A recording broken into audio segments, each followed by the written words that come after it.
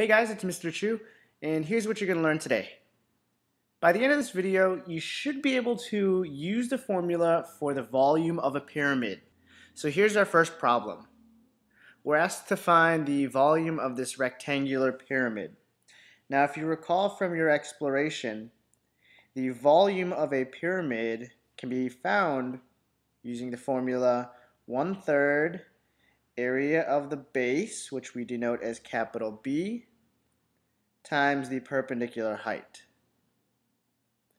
Now it's indicated that our base is a rectangle. And if you recall, the area formula for a rectangle is just base times height.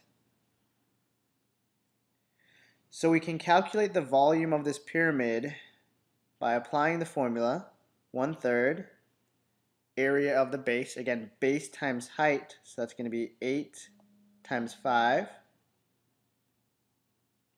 times the height, which is indicated as 6. And we can calculate this 1/3 times 8 times 5 times 6, and we get 80 units cubed. And there you have it.